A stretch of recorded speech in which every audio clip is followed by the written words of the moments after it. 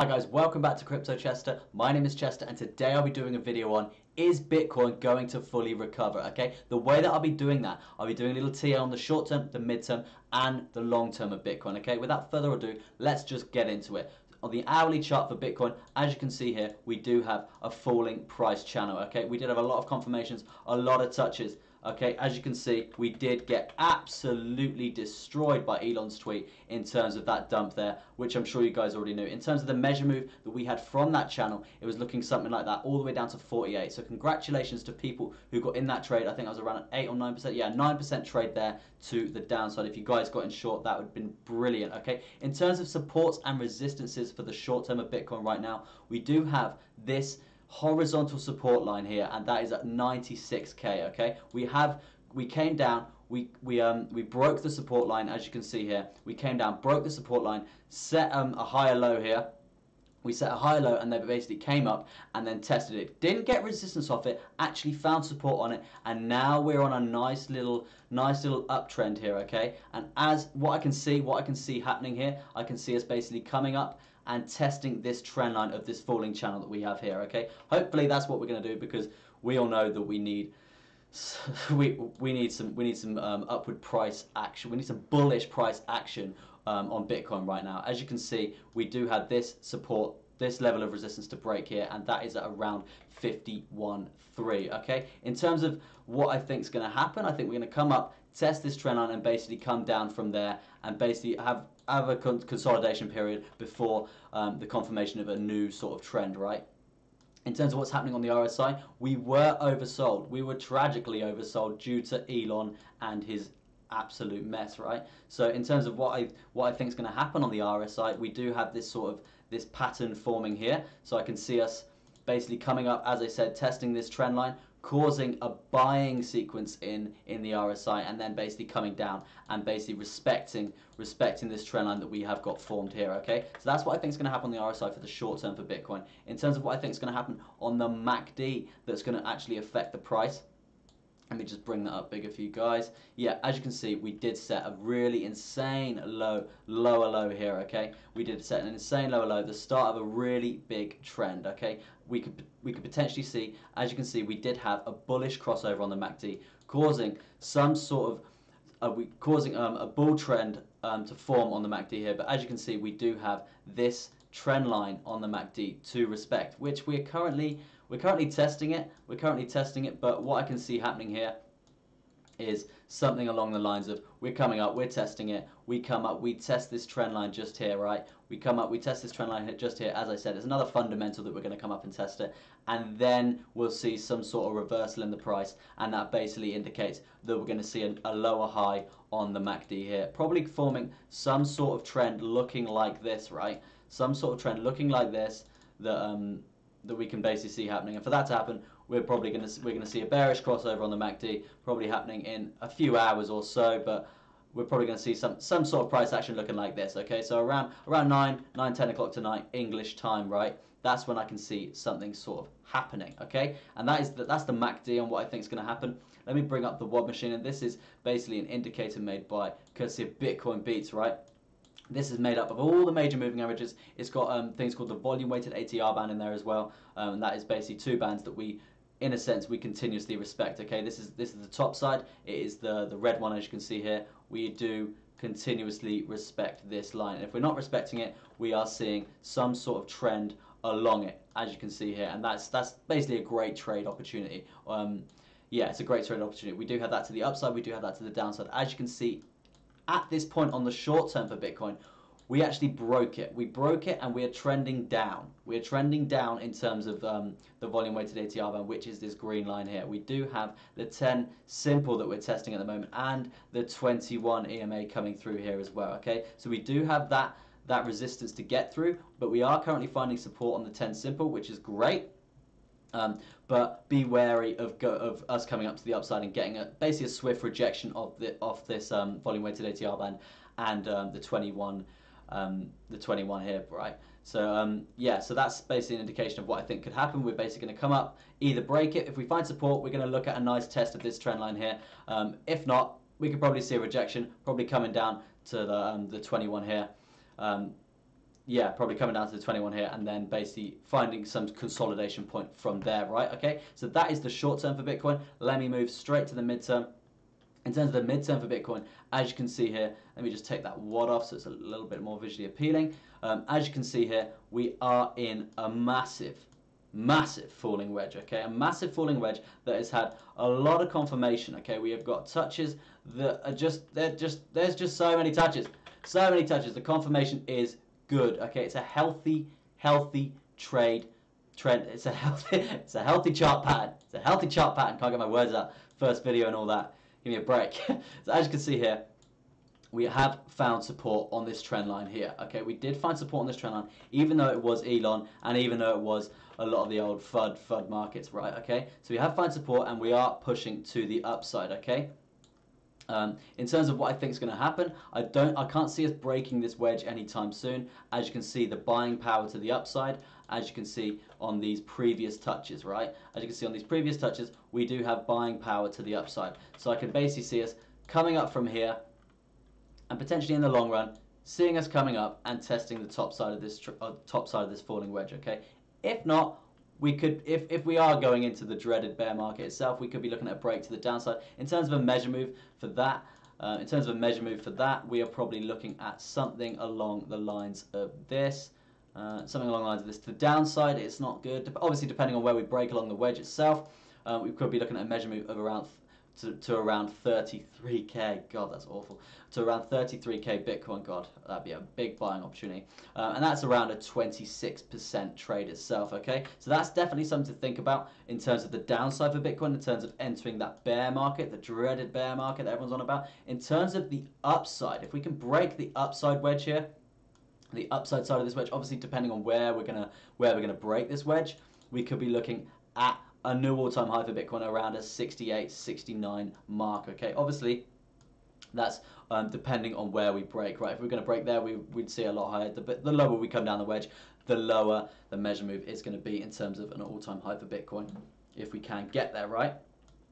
So that is the falling wedge chart pattern for the midterm for Bitcoin. If I'm going to go bring up the RSI for Bitcoin, we were seriously oversold here. We were seriously oversold, and that is basically obviously due to Elon himself, right? Due to Elon tweeting about the environment and all that stuff, okay? What I'd like to see here is the RSI basically return to the center, get some ground, bring the price of Bitcoin back up so we actually know where we stand, okay? Because a lot of people, they're losing it. A lot of portfolios and everyone's down today. A lot of money has come out of the crypto space, which is not good for us. We want more money in. We want this bull run to continue, okay? So yeah, hopefully we can see the RSI coming up. We do have this pretty obvious trend that we have on the RSI here. So I could see basically some resistance being basically formed at around a 54 RSI. Obviously depending on the price action whether we can get there.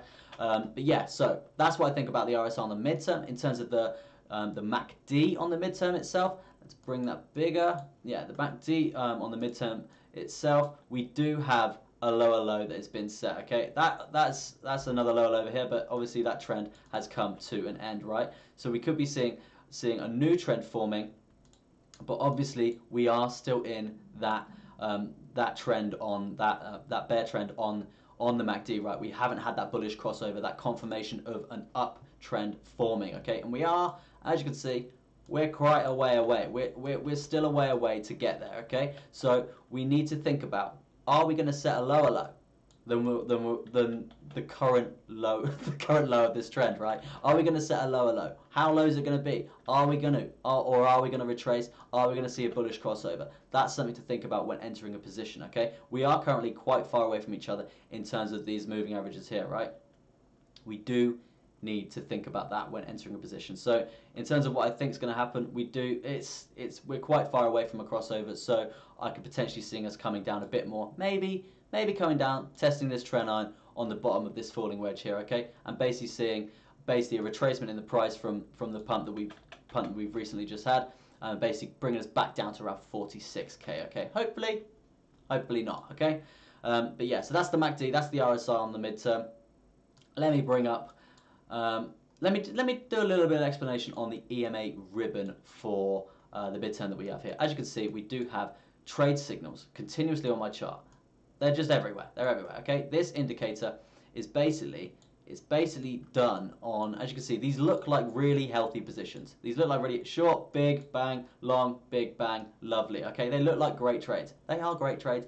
They're making money. Okay, this indicator itself is done on basically the moving averages that are all clumped together. So we've got 21, 25, 30, 35, 40, 45, 50, 55, right? Okay, so that is basically how it's worked out, and that is these little lines all the way along here. These are basically moving averages, right? When these consolidate and basically group up, we're looking at some sort of breakout, and that's when it gives some sort of signal, right? So as you can see here, we did consolidate, we did group up, and then we had the breakout long, and that's when it gives us that juicy long signal there. Likewise with this short signal here, in a sense, it predicted Elon.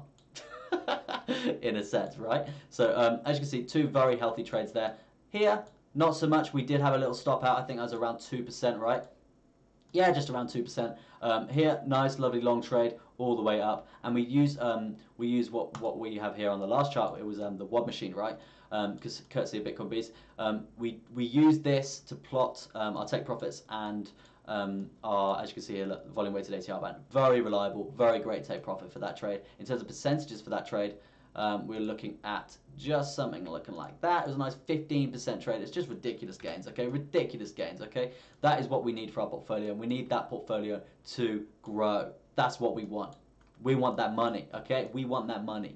So yeah, so we use the WOD machine to basically plot our take profits in terms, because it plots out the monthly, the daily, the weekly, and the monthly pivot points to basically take profit. And as you can see, we do respect them, okay? We do respect them. And in terms of like taking profit, we would have, say if we got in this trade here, we would have come up and we'd have taken profit around near this support here, okay? Or we'd have rode it all the way up and waited for a nice touch on this volume weighted ATR band. But obviously nothing's always confirmed, and especially with Bitcoin, all it takes, as we saw today, one Elon tweet, okay? So that is basically the midterm for Bitcoin.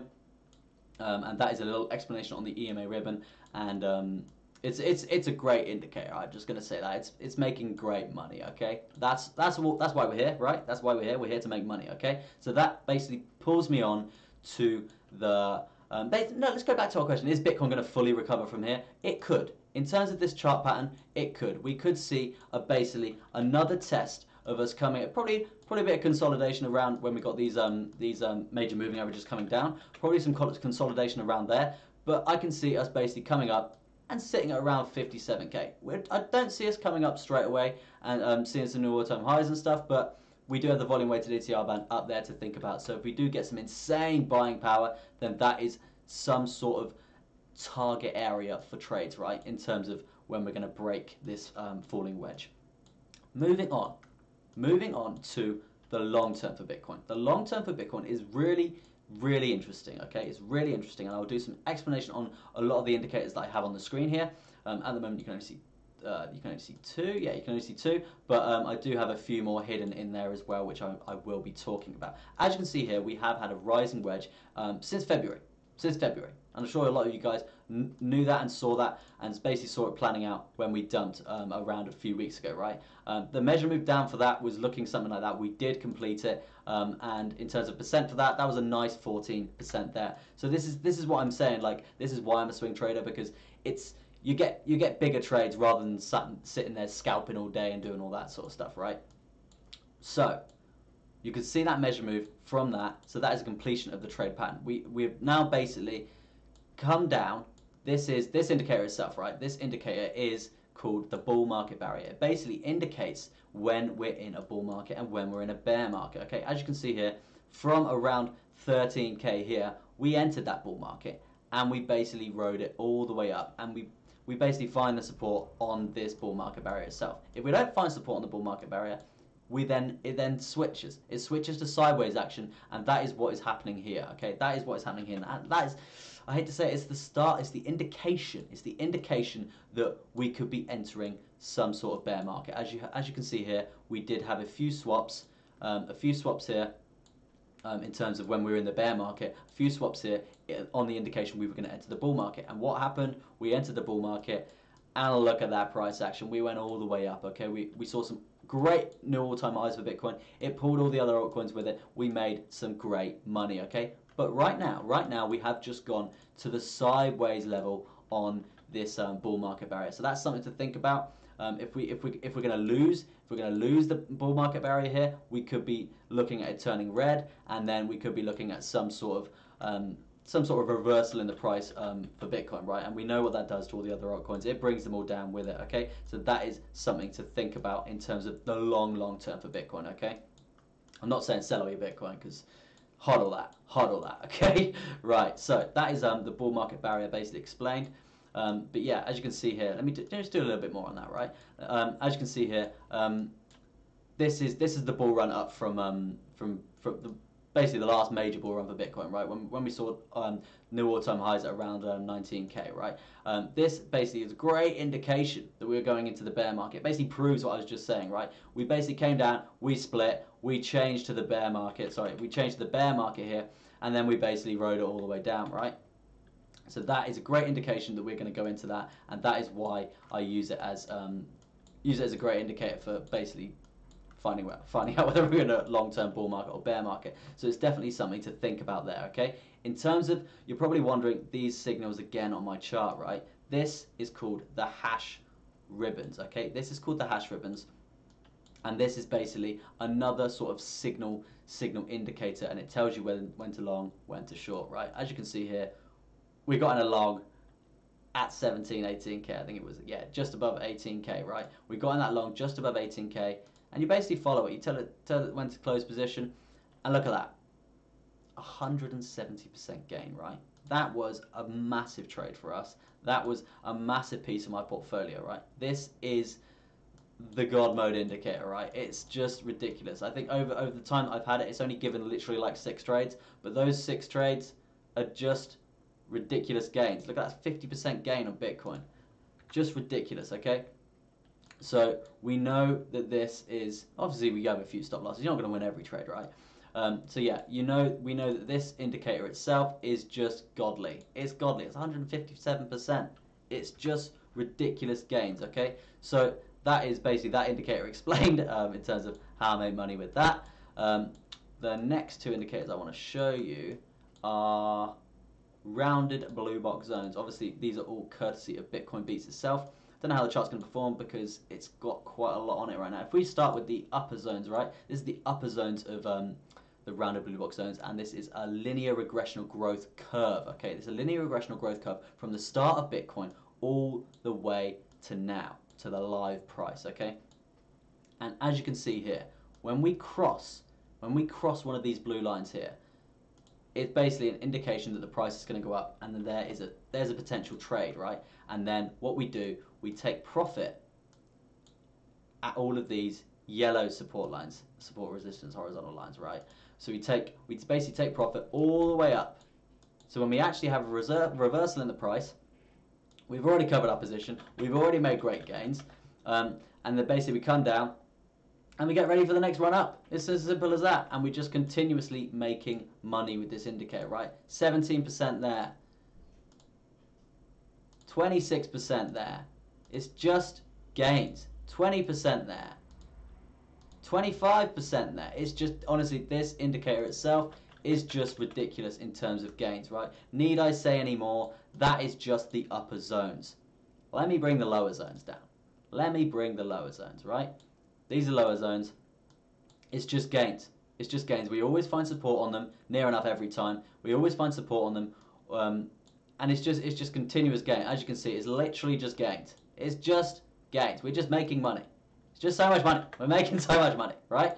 And that is basically the rounded blue box zone, linear regressional growth curves, right, from the start of Bitcoin to now. This is what I'm saying. So, what I'm trying to say here is, as you can see here, we do have a bull market barrier. As I explained earlier, the bull market barrier is this point here, right? This lovely barrier that we have here. What I'm saying is, we have these rounded blue box zones. So, when we're in a bear market, we could trade these all the way down. It's as simple as that. Let me bring up that run there. It's as simple as that. We know where the market's going to stop. We can trade it all the way down in terms of short positions. because we basically just short every time we lose one of the blue boxes. And it's just gains. It's just gains. It's just money. So basically what I'm saying is, if we do enter a bear market, it's absolutely fine for us with these indicators, because we've just got continuous trades. We've just got absolute continuous trades and continuous gains, right? But in terms of what I think is going to happen for Bitcoin itself, let me bring up that upper zone. So is Bitcoin going to fully recover? That's the question of the day, right? So we do have the next zone that we have to cross is around 54. Okay, if we can literally bounce from there, if we can bounce from the bull market barrier point that we have here, right? If we can bounce all the way up, that would be absolutely brilliant. We're probably going to see some sort of consolidation around this line here. If we can find support on it, that would be brilliant. We know it's going to be a trade to the upside, right? We know those gains are there, and then we're going to be taking profit at all of these other lines here with our position, right? So yeah, so in terms of, do I think Bitcoin's going to fully recover? Yes, I do. I think Elon absolutely screwed everyone, and basically scaring everyone and basically manipulating the market in a sense. So I think yes, it is going to fully recover, but it may take a little bit of time, and when it does, I will be getting in a nice juicy long using the rounded blue box zone there, right? Okay, that basically brings me to the end of the video. I'd just like to say thank you guys for tuning in to Crypto Chester. If you like the content, give it a like, turn that thumbs up blue, helps me out tremendously. Obviously this is my first video, so I will be improving a lot. In terms of my schedule that I'm looking to do, I'm going to be streaming every single day from, I think, 8:30 in the morning. I'll be streaming from 8:30 in the morning till around 10 o'clock in the morning. So be sure to tune into that, and I'll basically be running through the short term, the mid term, the long term for Bitcoin, and I'll also be going into a load of other altcoins as well, because I do have a lot of altcoins in my portfolio, and it will be a live stream, so you guys can request different altcoins as well, and we'll basically do a live TA on that as well, and that'd be great. Okay, but yeah, so basically me signing off. I'll see you in the morning for a live stream, and thanks again.